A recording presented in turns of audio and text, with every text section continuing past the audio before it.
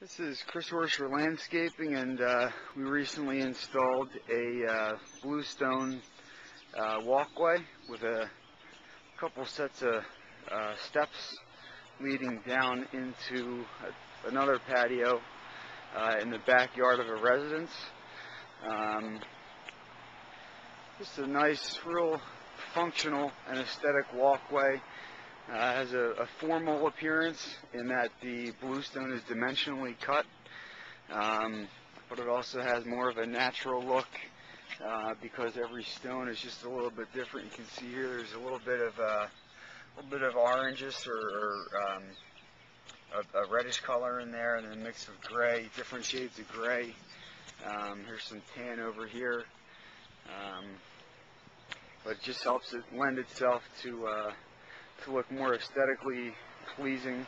It's also has a little bit rougher of a finish, so traction is a lot better on this type of bluestone, especially when you're coming out of a hot tub that the homeowner has in the backyard and your feet are wet.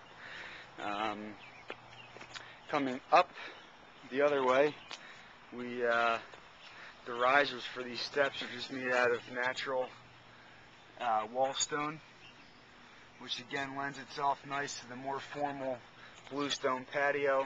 And then you look at the risers and it's just a natural stone. So those two different types of stone help to complement each other.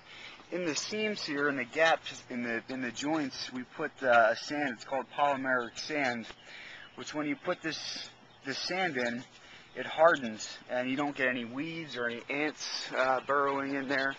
And we do that to all of our patios, which is nice. It decreases the maintenance. You don't have to do anything else. It's a one-time shot. You put the sand in and you wet it down, and it hardens, and you don't have to go out there and sweep sand in the joints anymore. Or there's no weeds or anything, any moss or any ants burrowing in there. Really great product to use, whether it be bluestone, pavers, whatever type of hardscape you have. We can use this polymeric sand, and it hardens up. You can see I'm kind of scratching in here, and it's not coming up at all. Really great product that we use, incorporate into every hardscape project here.